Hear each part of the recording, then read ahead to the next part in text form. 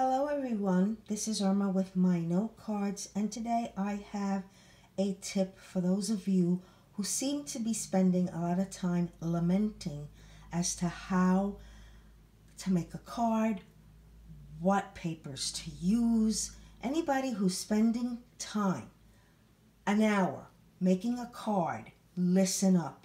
You do not have to be lamenting and wondering how you're going to make a card or cards.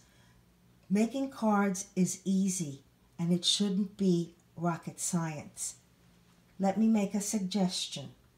This is what I did, okay? I took a doily that was white.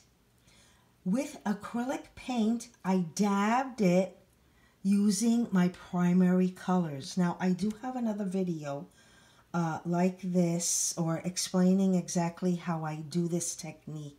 I'll try to either put it somewhere up here or put the link in the description below. But bear with me, okay? So now I have this, which I am going to cut up, and I should be able to get about 4 to 6 cards, make 4 to 6 cards with this. I have this. Again, I'm going to cut it up. I'm going to make 4 to 6 cards with that.